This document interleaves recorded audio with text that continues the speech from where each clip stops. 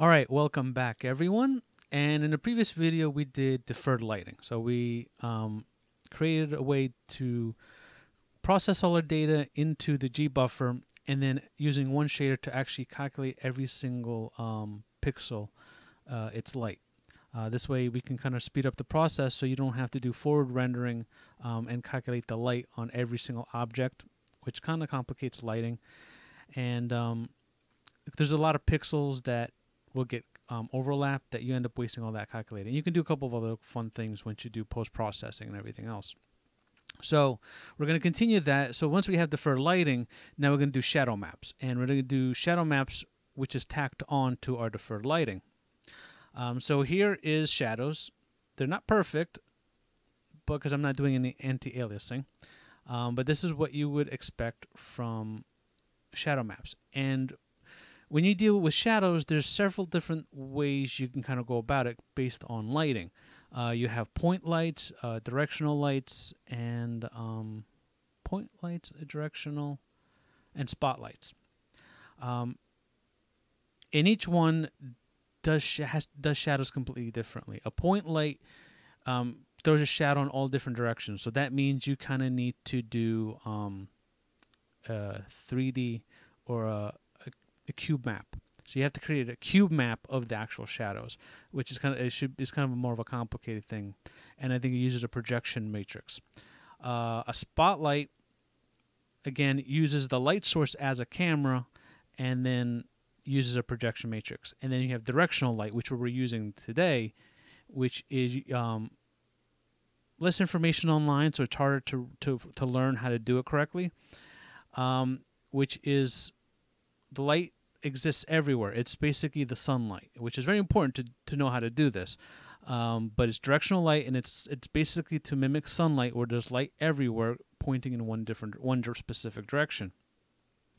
And to do that properly, you have to use an orthographic projection. And calculating that orthographic projection is kind of evolved. There's quite a bit you have to do. And mind you, the algorithm I'm using is the simple one. There's actually other forms of algorithms or like ideas how to apply shadows. I think there's something called cascading shadows, which is a better version of what I'm using. Simply because it's more complicated, it's more work. So I wanted to do something more simpler, even though all shadows are actually kind of complicated. But this is kind of this more simpler version of world sunlight. So at some point, maybe I'll do a video on cascading shadow, which creates a better shadows, less pixelated, I believe, and more optimized. But for now, we're going to do this with directional lighting. So this is our scene and everything else. I guess I can quickly whiteboard some ideas. So I'm pretty sure everyone understands how a shadow works. You know, shadows in real life, how to mimic it, and everything else.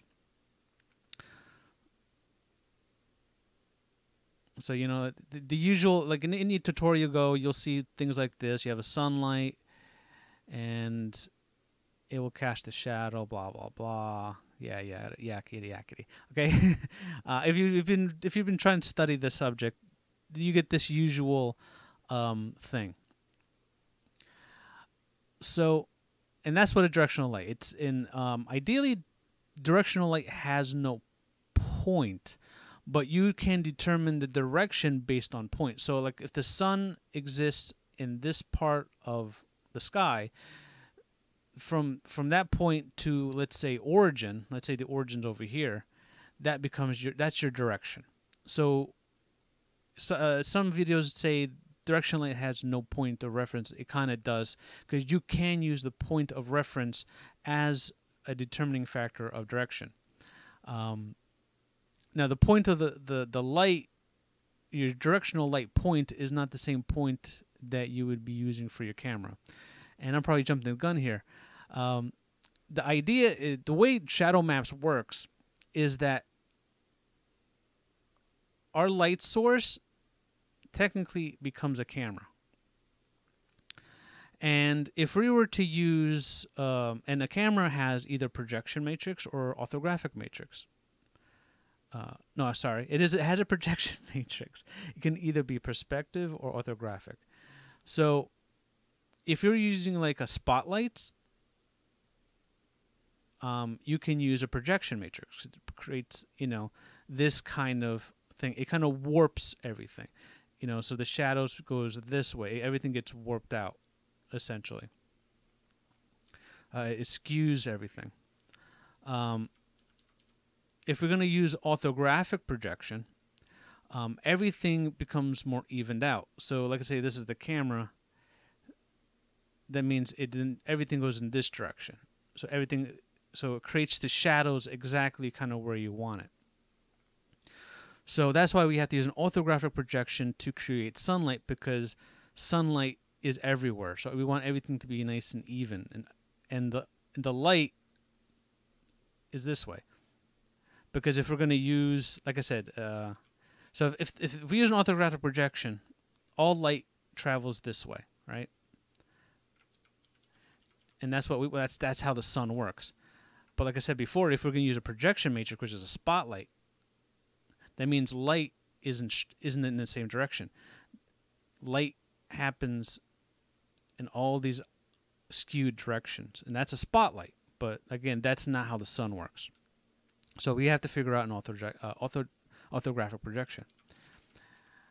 And now the other biggest issue is that we need two cameras. We need one camera that is a projection matrix, right? That renders our scene. But then we need a light camera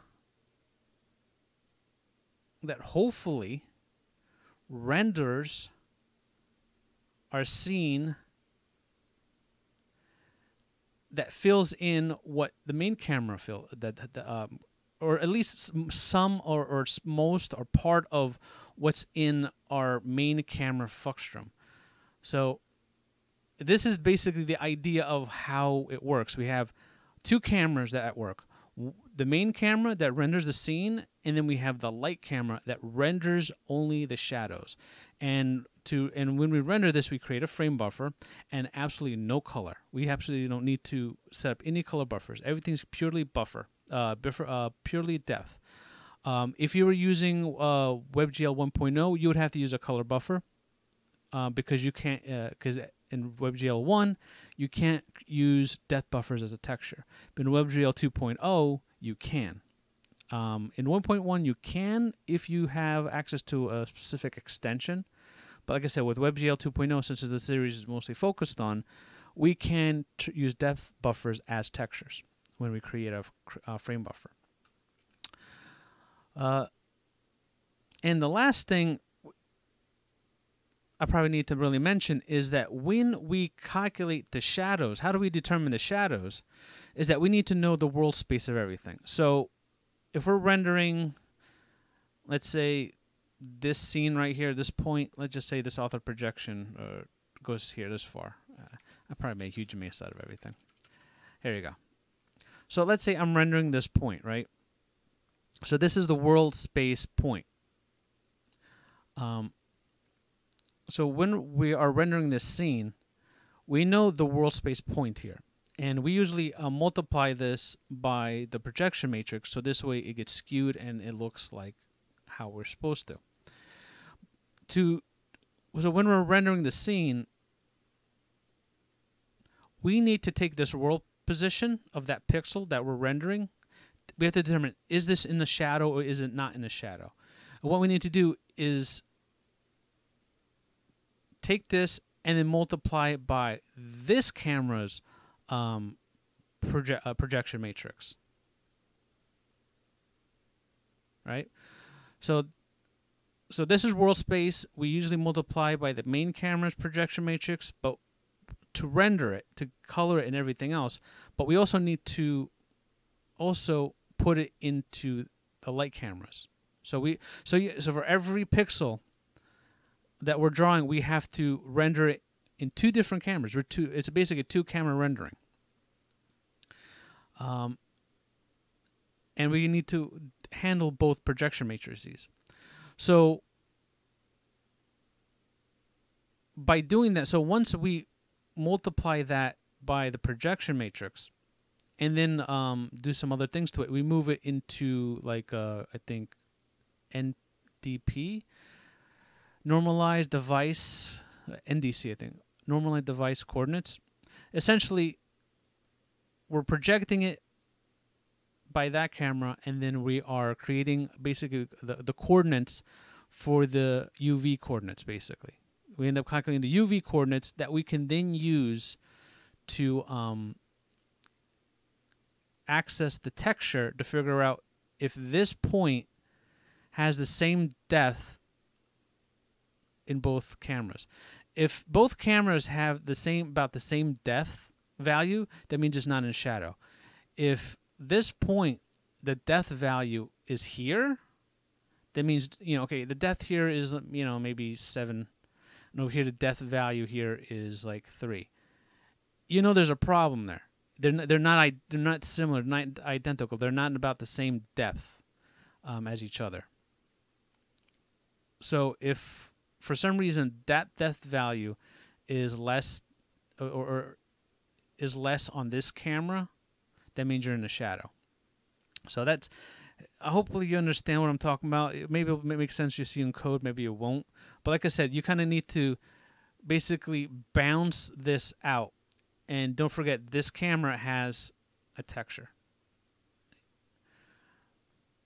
I had a really great idea for how to draw it. Let's see if maybe this will be a much better interpretation. Let's see if I can draw this. So, damn. I'm trying to remember. I had a really cool idea about how to render this.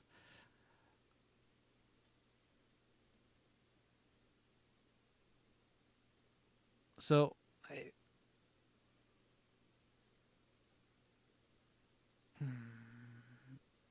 probably not the... Oops. I can't draw a 3D cube to save my life. So, let's say this is our viewing world, right? This is not exactly how it is, but this is how you're going to determine it. So, we have our camera, right? Let's say we have our main camera here, right? And this one is our light camera. So, I'll just make it, whatever. When you're rendering from the main camera, we have a texture because we're doing deferred rendering. So let's say this square is our texture. And for this one, camera, this side is our texture, essentially. This is how we view the world, and this is how we see the world. Down here is the point. So this point exists in world space, right? And when we're drawing, let's say we're going to draw, let's say this point in this square, right? Which actually points to that in world space. So this is like camera space, essentially. This is the texture that we're rendering to. This is where it looks like on the 2D plane, and this is where it really exists in 3D space. So each texture, either one of these textures uses a projection matrix to get there. To get from this point to here, you need the projection matrix of that camera. To get to this texture that lives over here, you need a different projection matrix, which is the orthographic camera. So when we're rendering this pixel, which really points to this world space, we need to go back to this world space, calculate that projection that points us to this place.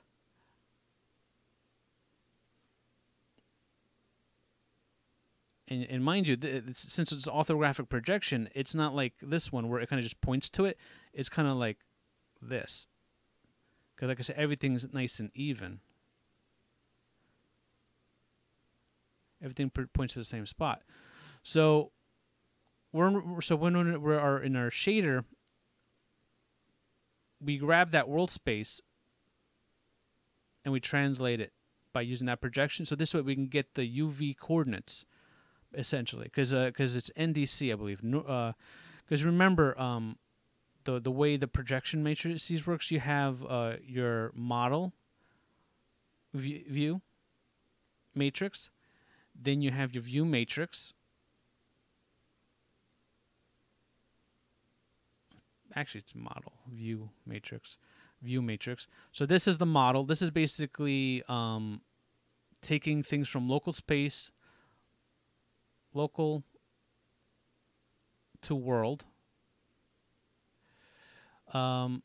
View matrix, I believe, takes you from world space to view space. And then you have your projection matrix, which takes you, I can't remember, is it NDC? I totally forget. It's been a while. NDC or clip space. Or maybe they're both the same thing. I think it goes to NDC or I believe when this thing converts your coordinates into a value between -1 and 1. Right. So all you have to do is once you have that coordinate space value, you just remap -1 to 1 to 0 to 1. And then you can use that as a UV coordinate in your depth texture. So basically, you kind of have to. That's the idea, the math behind a lot of it. So, yeah, and that is pretty much the gist of how shadow mapping works. And now let's look at code, because that probably makes more sense. But I'm going to do a lot of visualization. So here's our scene, nicely lit. We have a nice light shadow. I put like I can't remember. Yeah, I think that in the last video I put like a quad on the floor so we can actually see the lighting. So instead of using our grid, I don't want that. All right, so there's a lot of code we have to go through. So I'm going to try to go a little bit at a time. So this is a continuation from the previous video, which had deferred light rendering. So now we're just going to kind of add on to it. So we have something, we're going to have something called light direction. And the light direction object is very simple. In the beginning, like I said, it only is going to hold pretty much a position. And when you set the position, it should automatically calculate its direction.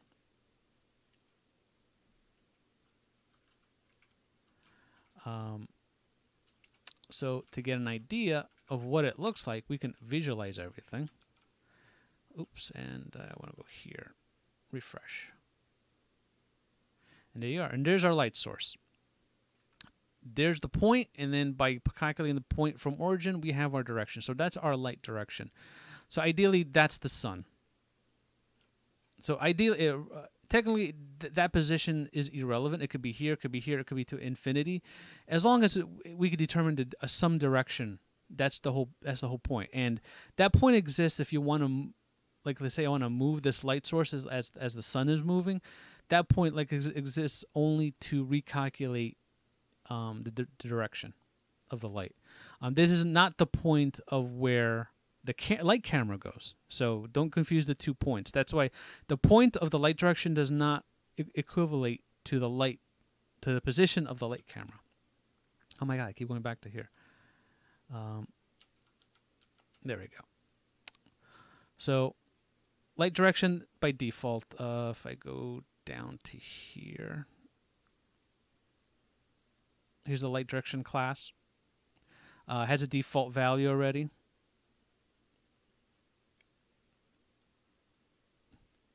So that's the direction. I save it to the position. I normalize the position.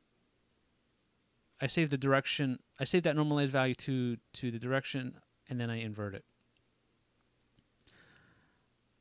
Because that's the direction.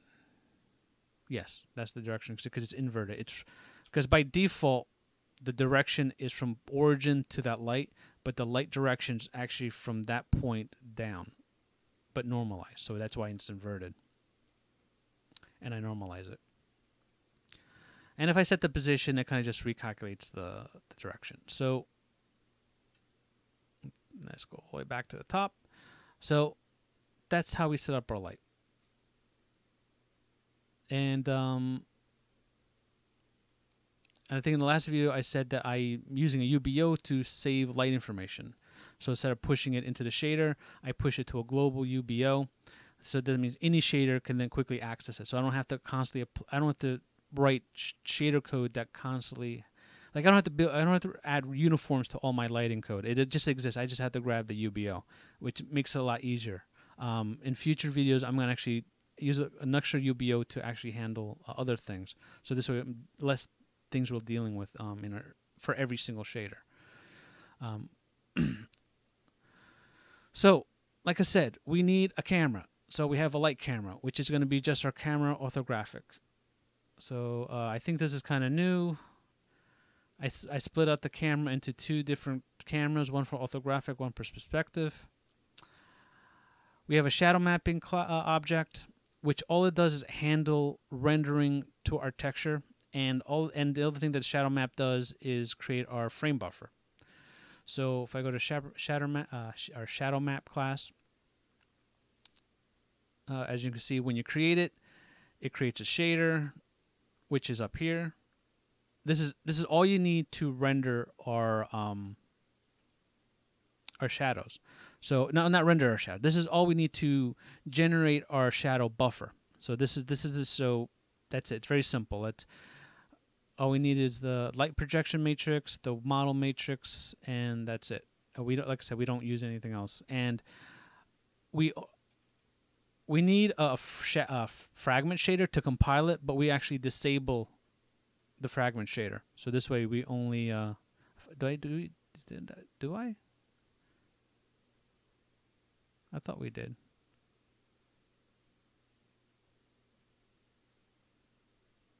Create. Huh. I haven't touched this in a month, so I'm a little confused. I thought that you can disable the frame. Oh, you know what? Never mind. I can disable the frame buffer, the fragment buffer, but that's for something completely different. It has nothing to do with shadows. Sorry, that's for particles. I'm sorry, I'm confusing shadows with particles. I'm sorry. Yeah. So no. In this one, we're not disabling the fragment shader. We let the fragment shader run, but we're not saving a color because we're only creating a frame buffer with it that has a text depth buffer only, no color. I think there is one thing you do have to do though. That's probably why I'm a little confused. It's in the FBO.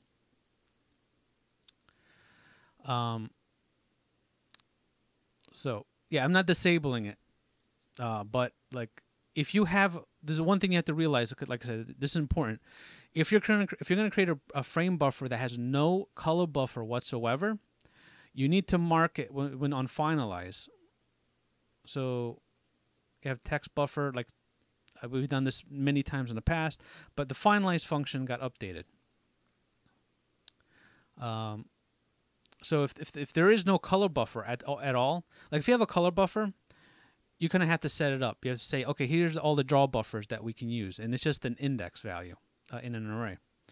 If you actually have no color buffers whatsoever, you set draw buffers to none, which has to be an array. I don't know why, but that's just how WebGL works. So you can still have to pass in an array anyway with the none value from GL. It's a constant. And we have to set up the read buffers as none as well. So this way it works better that way. So that's what you really need to do. So if you're making a frame buffer that only has a depth buffer, you need to set these two values. So good thing I remember that. And that's it. And you're done with your frame buffer. And like I said, the only thing the shadow map does is render objects to the depth buffer. And it's done as a separate process. So you actually render the entire scene as shadows, then you render your scene after the fact. So you render the entire scene twice. So keep that in mind. That's more processing. And in the future videos, we need to start handling things. We need to add bounding boxes to everything. So this way we can do frustum frustum culling. So this way we're only rendering what the camera sees and not everything in the scene. So that, because like I said, now that you're rendering the scene twice, you only want to render what you can see twice. And on top of that, there might be objects that don't collect shadow either. That don't generate shadow, like terrains. Terrains shouldn't create shadows. You create shadows on terrains, but they shouldn't create shadows themselves. So to more optimize it, you have to set up every object on the scene as, does it create a shadow? So we're not doing any of that, but there's a lot of optimization to kind of speed it up, because you are going to be rendering a lot of things twice, if depending on your scene is. So just kind of keep in mind, this is kind of a bare bones example, but it's not the most optimized way of doing this. So yes, we render the entire scene. Since our frame buffer is a square instead of like the screen, and you can change it and it can improve the quality, but you shouldn't create it too big, because you end up making it slower and using up more memory and things like that. So this is pretty much good size, but if you need a better quality, like more anti-aliasing, you can just double the size. What is the double size? This is 2, 4, I think 8. So if I double the size of that texture, if I refresh this, the shadow should probably be better. Only a little bit better, not really that much.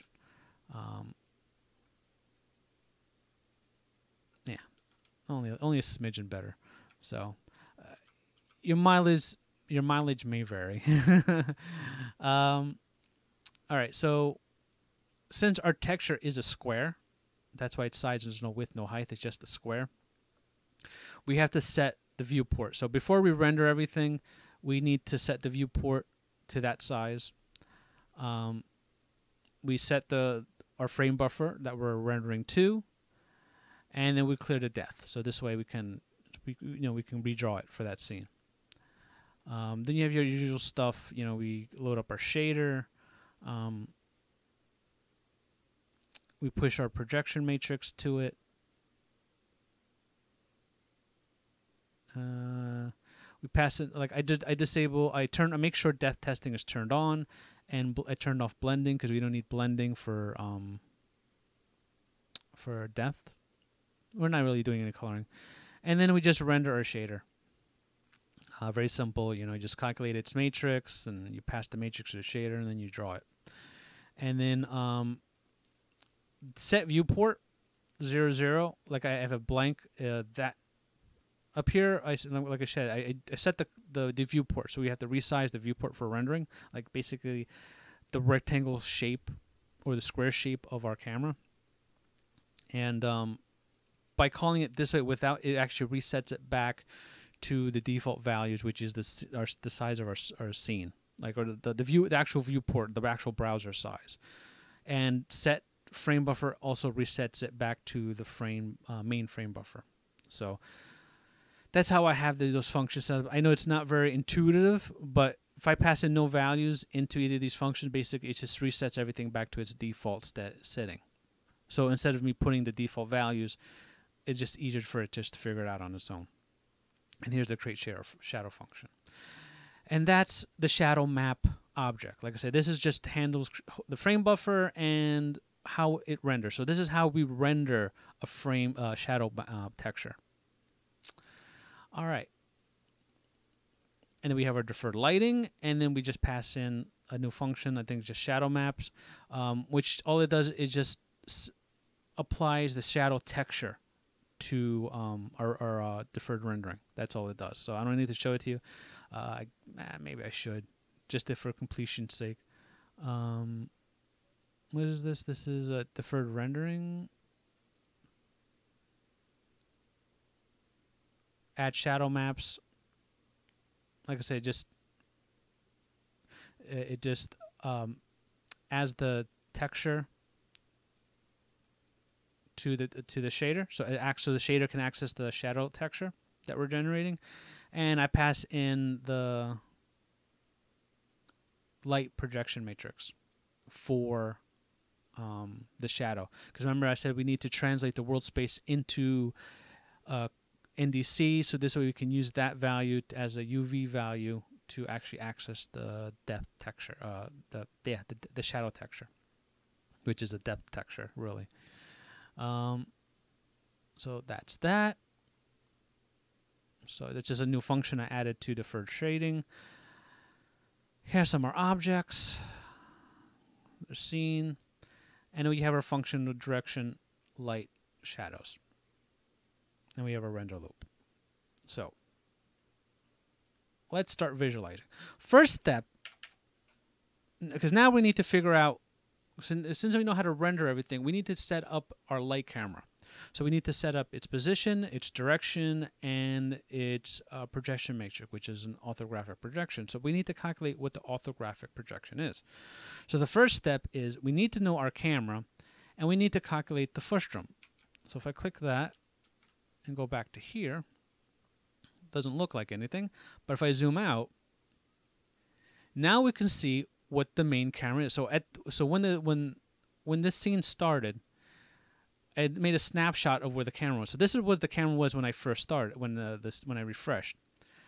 That's the near, and that is actually not the real far, but a predefined far.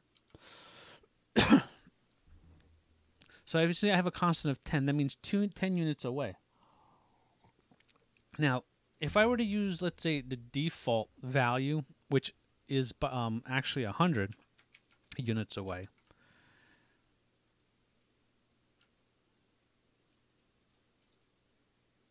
like we can even see the far plane of our frustum, really. It's too far away. And the thing is, if you try to render from that much distance away, as you can see, our shadow is gone. It's too much. That means the texture is... I'm stuck at English. It's not the best. So that's why we have a value. So ideally, you are going to render a shadow at a smaller viewing distance than what the camera can see. See, now you have the shadow. Now it's back. So this is really how far I have the camera. So this is the whole area that I want to kind of render shadows in. And that's why I said there's this cascading shadows that does a better job of this. So this way you can you can go further and still keep good quality. But like this is what the shadows exist. This is where I'm making shadows. I can, let's say, 20. Let me see, just double the viewing distance of our shadows. And as you can see, things get more pixelated. So our viewing space got bigger, but our textures, our shadow got worse. So that's like why I say this is not the best way. This is great for making a scene, but it's probably not the best for gaming. You don't have to really work for it to get a pretty decent shadows. Essentially, I spent 2 weeks on this. This drove me mad. But like I said, this is the best I can do because it's just not the best way, but it's the easiest way to learn how to do shadows with directional light. It's not the best results, but it's the easiest way to learn. Just keep that in mind. So there you go. There's our viewing space. This is the viewing space that we have that we want to render our shadow. So anything technically in this space is going to cast a shadow. The next step is we need to calculate the center point of our frustum. So there's the point. That is the center point, the centroid of the entire frustum. That point is important because we want to, when the camera moves, right? So when the camera starts moving, we want to pin the light camera to that position. So we're always looking at the center of our viewing space. So like this thing, this light source and direction will be actually added onto that center point at the same range as our frustum. So let's see. So now we know the center point. It's all up here. This is what very simple stuff. You just add everything up and then you average it. Now we want to, like, let's say, move the camera. Like, we want to know the position where the camera is going to be. So we're going to use the distance from the centroid. I did it separately because sometimes you can do an offset to improve shadows or not, or to add shadows that exist behind the camera that might cast shadows. So, like I said, this distance from centroid is something you can play with to kind of improve. But for right now, I'm just going to use the far. And like I said, I'm only going to do is just calculate the new position. And if you want to see what the position looks like, to make life easier, there you go. And that's where the camera is going to go. So that's the centroid. And we're going to move it 10 units away, which is the same distance, amount of distance from the camera to the end of our viewing space for the camera. But we're going at the exact same direction as our light. So as you can see, those lines are our light direction, and our camera to the centroid is parallel. Because, like I said, the light direction is always going to stay the same. No matter where you go, that light direction should always stay the same. So we just end up using that centroid, adding that direction at the range of far. If you understand that, and if you don't understand what I just said, it's this. Centroid minus direction at the scale of the distance from the centroid, which is far. There you go. Now that we know the position and the direction of our light camera, we want to transform our frustum, our world space function, because right now these are the points in world space that our frustum exists. This is the viewing area of our camera. We want to translate that viewing area into our light camera world space, or its own space. So we end up transforming it by using the matrix. Oh, and I forgot to mention here this important part. Once we have our position and everything, we need to calculate the view matrix for it. Matrix for look at function is not what you think it is. It doesn't create. It's not like the Quantorian look at function that I had, where you point. It just creates a rotation that points in that specific direction that you're looking at. The look at function of a Mat4 does not do that. It kind of does that, but it essentially it does an invert of it, because this does not generate a rotation matrix. A looking rotation. Let me say look at a looking rotation matrix. It does not create that. It actually creates a look at direction view matrix. And if you remember correctly, a view matrix is the inverse of your local matrix. So I kind of wrote in my notes here. This function is the same as GLML look at. If you're a C++ person who GLML is kind of this really popular default math library, and the look at function actually creates a view matrix that you can just dump directly into your shader. In Fungi, we don't do that. We actually calculate our local space, then we invert it, and then pass that into the shader. This kind of just rolls those two things all into one. So you pass in the camera position. I forget what the parameters is, but that's where we have to calculate the look at, but it inverts it for you automatically. It creates a view matrix out of it. Oh my God. Too much talking. So it creates a view matrix for the light camera. So this way we don't have to do the invert or anything else. So it's all pre-done and ready to go. So now that we have the view matrix, we can then transform our frustum that exists in world space right now. We have those coordinates. We translate it and we move it into that camera space. And once we have that translated into that camera space, we want to calculate the minimum and maximum bounding. So we want to make a bounding box for our frustum in that space. And if you want to see what the frustum looks like in that space, it's the black one. It's the... So essentially, from this camera, this frustum in world space looks like this. Now, the only reason why we're doing this is because we need to know the actual size, the bounding area for the frustum, but inside the camera space. That's the whole reason why we're doing this. We need that bounding area, because that bounding area is basically the size of our orthographic. Because you got an orthographic projection creates a box, and a perspective projection creates a frustum.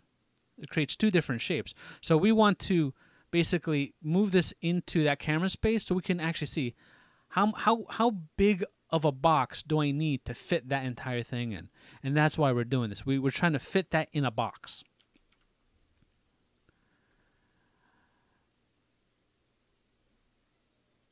So if I get rid of that.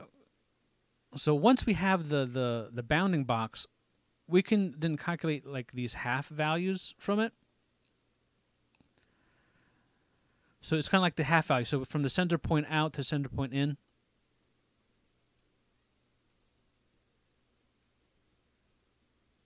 Yeah, so do I have a thing that calculates the orthographic points? No. Do I? Yeah, I'm going to do that right now.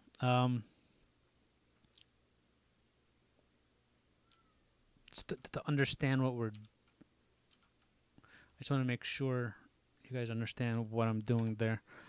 So the idea is that once I have the bounding, like the overall... Because the bounding box exists in this odd shape in world space. So ideally, you know, if I have... It's not perfectly dead center, it's like offset. So we need to calculate its size and then cut it in half, essentially. So this way we can... So the camera can be here, because this is the point of the camera. So this way we can then know how far to go this way, how far to go this way, how far to go this way.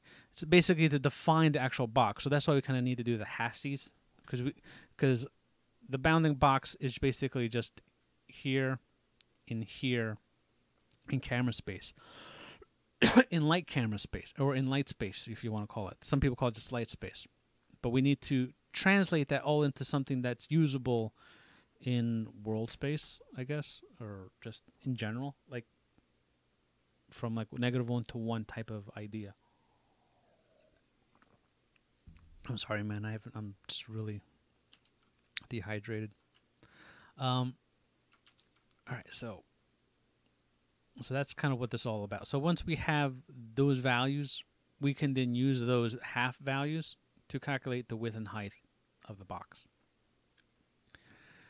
And we set up we just save our light camera.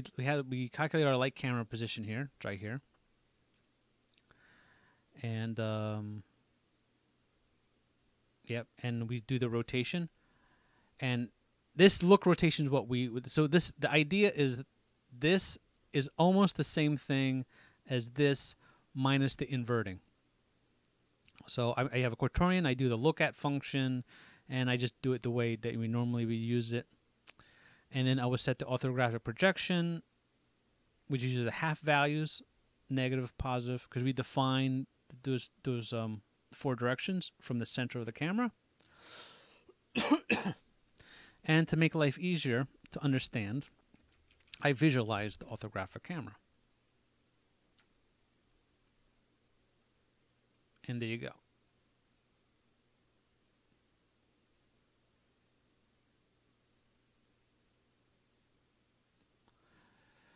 So that's pretty much the proximity. Like the half values gives you a better shadow. There's a way. There's a. I got rid of it, but in the code you'll find in GitHub, there's another set projection function. I don't want to confuse you guys too much with code, but there's different value. You can set the orthographic projection where it actually fills in this area, but it fills in too much, and you get worse shadows. But doing the halfsies does a better job of it. I think I'm projecting this wrong because the camera's here, so I'll probably so this needs to be shoved over more. I don't know why. There's a kind of a yeah, because this bounding box should be shifted over more. Oh, you know what? Oh, that's why. Okay, because I need to update the view matrix. I think that might fix it. Will that fix it? No, it doesn't fix it. I just try. So, ideally, this should be the camera. This should be shifted over more, centered. But yeah, for some reason, the code and the visualization is not working very well.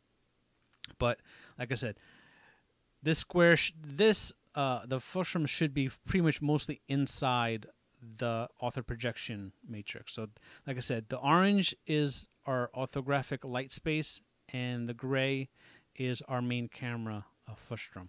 So those are our two viewing cameras visualized, just not perfect. Like I said, this box should be more over there.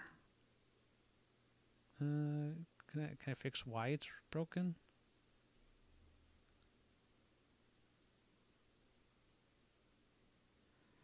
I need to set this. Yeah, it just visualize it. Yeah, it's whatever. I don't feel like fixing it. I need to set it as an offset or something. But or there's some missing data. But overall, this is pretty much the exact same shape. And that's pretty much it for that. And then you can just keep rendering it.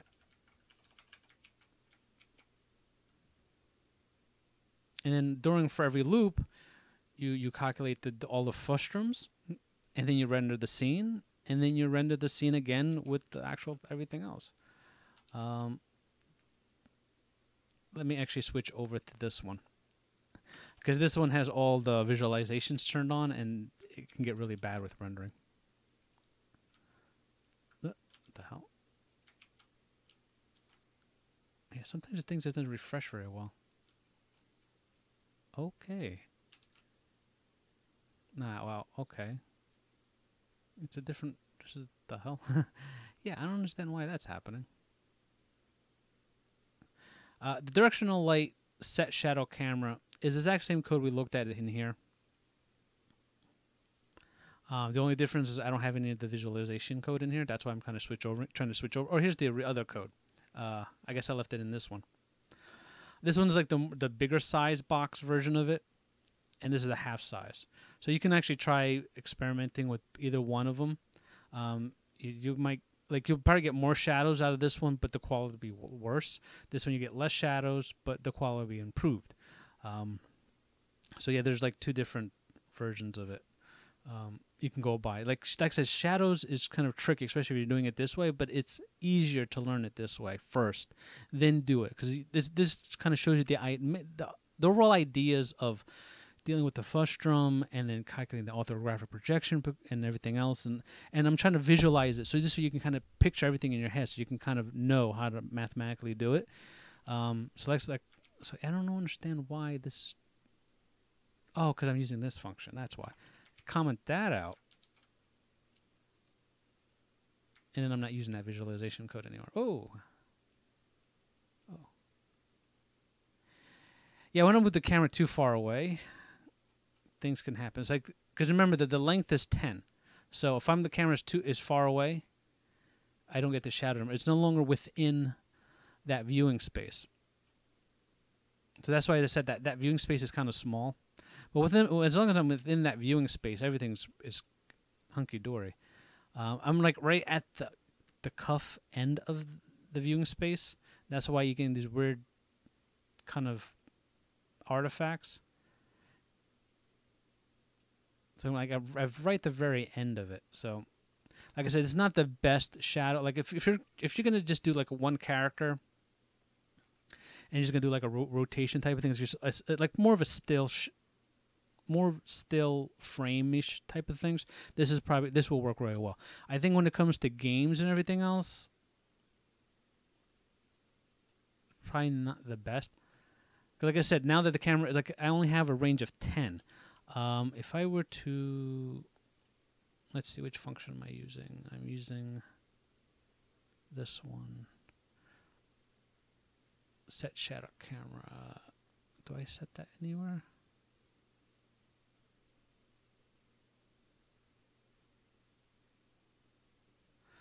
If I set it to 20, I can probably go a further distance away. So at this point, the shadow should be acting up like crazy, but it's not, because my range is now set to 20 instead of 10. But like at 20, this is not so bad. Like a little finicky, but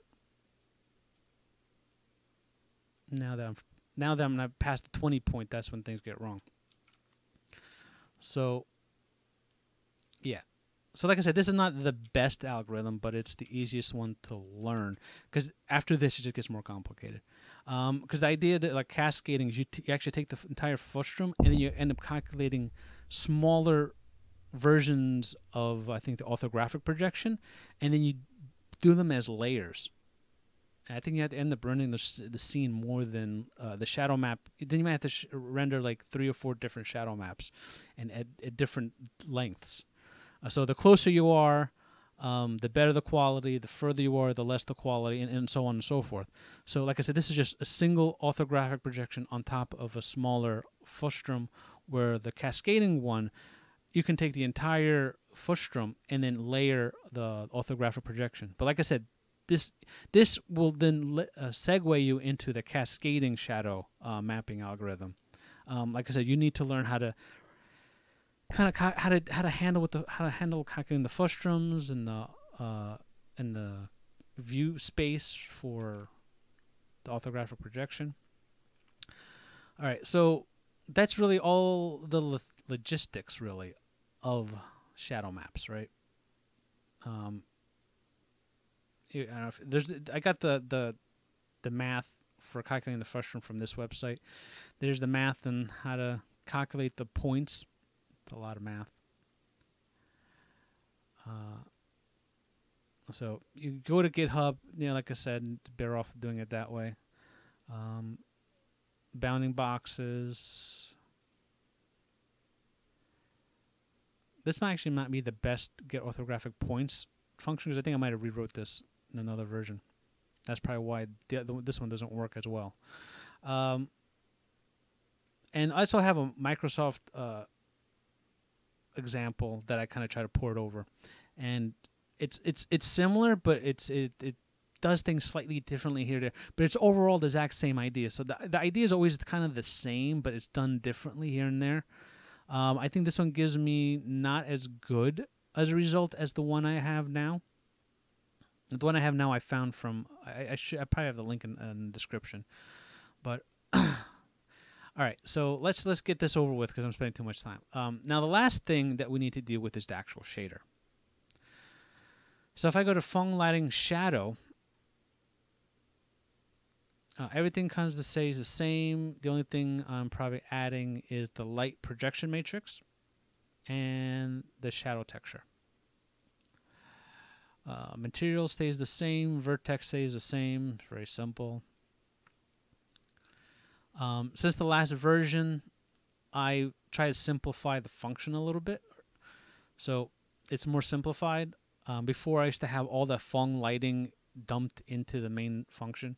Now I kind of made a function called func lighting. So all the math is here. I tweaked it, I guess, if I need it. So it works as a function. So this way I can actually kind of maybe make this as a snippet and have that carry over from shader to shader without duplicating it. Is lighting possible? That also is here. I guess simplified it. You know, it just basically checks to see if there's a normal or if there's an emission. If it is, then no, don't do lighting on this pixel specifically. In the previous video, have it. Like I said, I just turned it into a function to make it life easier. And the big change is calculate the shadows. So we get the world position, and then we kind of pass it in to our check and shadow function. So if we go into check shadow function, here's the part that says we need to convert our world position into light space. So we multiply it by our light projection matrix. Then we map it from negative, I think this is NDC, into UV coordinates. So we're just remapping it. I've got this is we have to divide by W, essentially. And then once we have the UV coordinates, we can then use that UV coordinates to get the shadow texture. It's in our channel. And then we can ignore this for now. This is something extra. And then from there, we check to see if the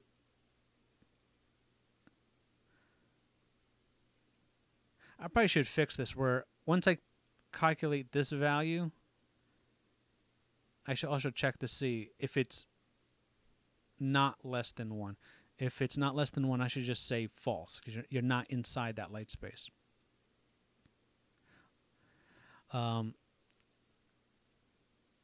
if you're past 1, then you're past the depth buffer. So, and that gives you some weird artifacts. Let's see if I do.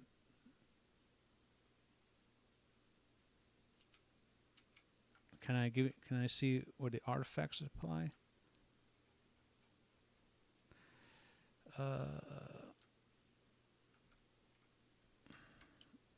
There might be other things. Oh, you know what? There might be other things going on. But it helps. There's some weird artifacts where the background gets this dark shading that can screw things up.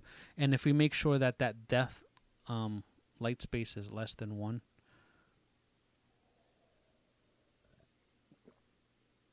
Like all its values is less than 1, we're good to go. If it's outside of it, then we have problems. It'll just start adding shadows where they don't belong. But I guess I don't have big enough world to show you the artifacts. And now, what I want to show you one thing though. The whole bias and theta thing. If I don't add that bias value, this is what happens. This is what shadow looks like by default. They call this shadow acne, and that's because you're trying to access it's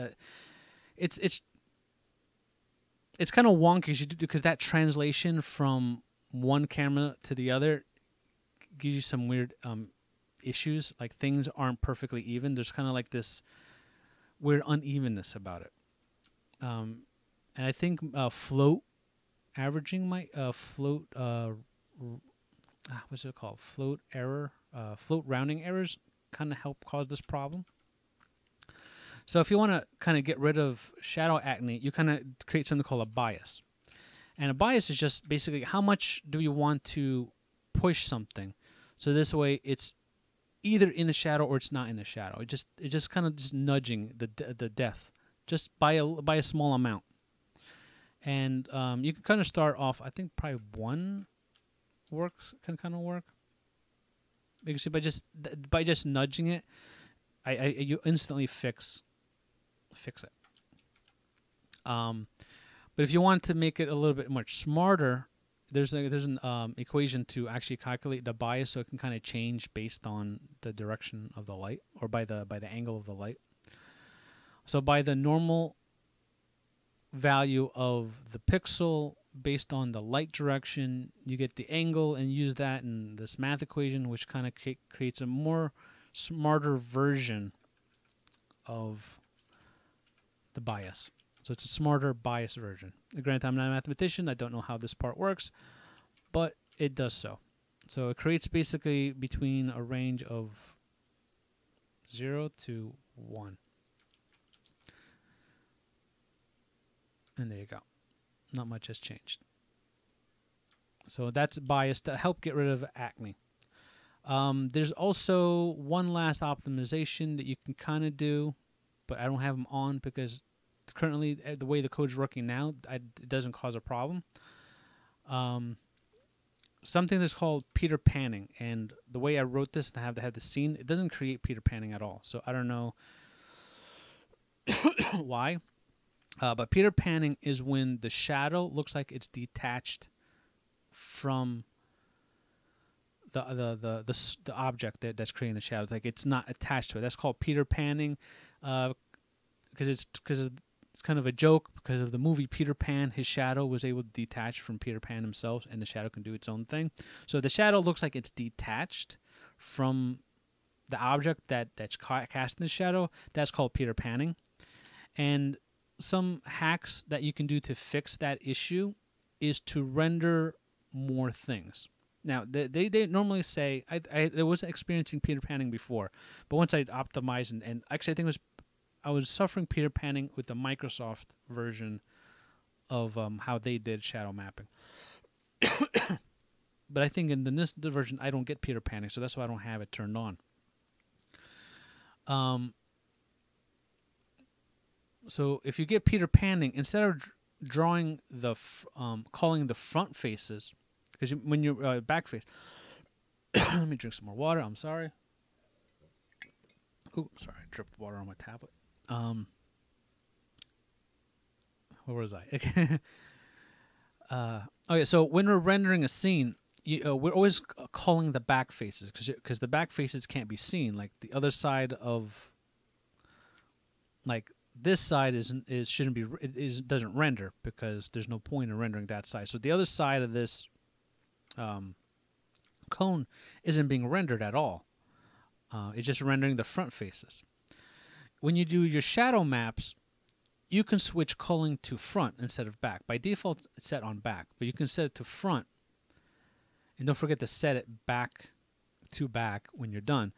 And that should fix Peter Panning. I'm curious if this would actually cause Peter Panning for me now, if I were to do this.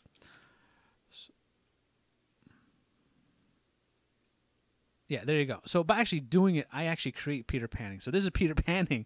That fix is supposed to fix the problem. Actually causes the problem. And like I said, this, and I noticed that like if I was having Peter Panning problems, and sometimes calling the front doesn't work, I would actually just render all the faces. It doesn't matter if it's back or front. And this one should give you the non-Peter Panning thing. So this way I'm rendering all faces. It doesn't matter if it's the back or front. But like I said, I leave it in there so you guys can, like, if you experience Peter Panning, these are this is like the worst option you should do. You don't want to render every single verse, every single face if you don't have to. But if for some reason you can't fix Peter Panning, thank you, Microsoft. Like, I think this kind of worked, but depending on the distance from the camera, things will get worse with the Microsoft version. Then this was like the worst option, but it fixed it. It's fixed it. So that's two solutions basically to fix Peter Panning. But using the new algorithm that I found, I don't need to do either one, and it does a pretty good job of Peter Panning. And there's your shadow maps. And wow, this is a long video, so I'm just going to quickly demo some quick stuff that you might enjoy. I have the Fuckstrom. And see, this one actually creates the square better. Like I said, I did a better job of it in a different file. So this is what our projection matrix looks like.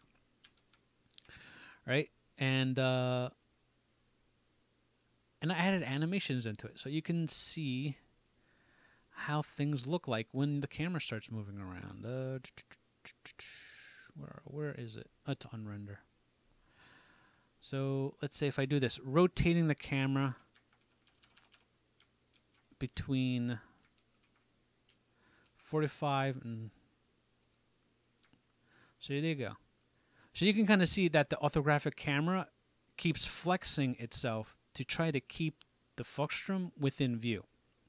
Like I say, that orange is where the camera is. It's kind of pointing, because that's really the front face. But I don't want to go into that right now, since the video has been almost like an hour long, over an hour long at this point. So there you go. So I made other animations. You can comment in and out, so you can kind of visually see what's actually going on. So the camera is actually just rotating in place. And you can kind of see that the orthographic projection always stays where it is, because that's where the sunlight is. So we're kind of creating that visual feel.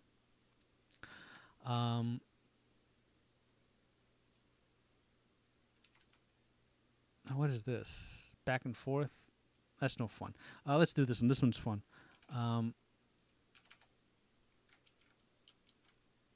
Refresh.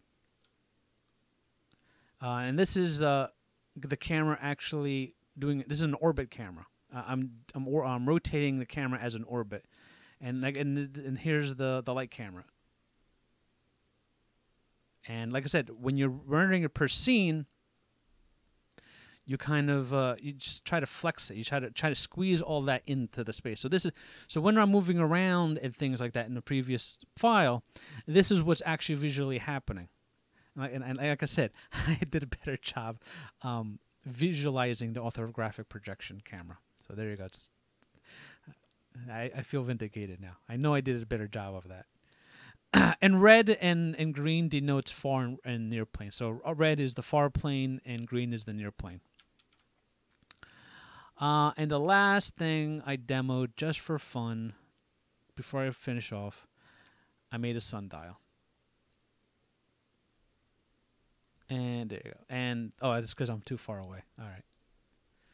And there you go. So the light is moving, and I'm recalculating, and I'm applying shadows, and there's a sundial. It works how it's kind of supposed to work. It's not perfect. There's a little bit of Peter Panning going on in this one. It's slightly detached. Like I said, this is not the best shadow algorithm, but is the one you should really go through to understand how all this works. Okay? And there, I'm too far away now. Now the lighting doesn't work. So let's not end the video like that. That's sad. All right. So there you go. That is shadow mapping with directional lighting. It's not the best way of doing it, the best way of learning it. I don't know how many times I have to say it, because I feel bad teaching you not the best quality of it.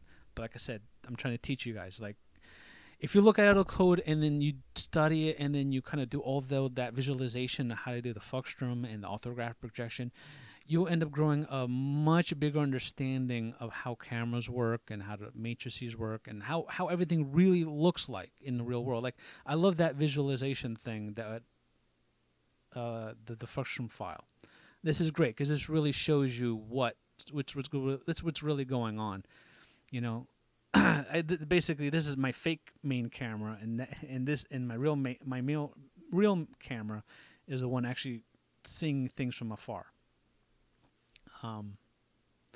So this really shows you and really like I said, the cascading one actually builds these orthographic cameras, if I remember correctly, inside the Fuckstrom. It actually creates them inside. But you have to create, I think, more than one. So you have multiple cameras, multiple renderings. Like I said, that becomes more complicated.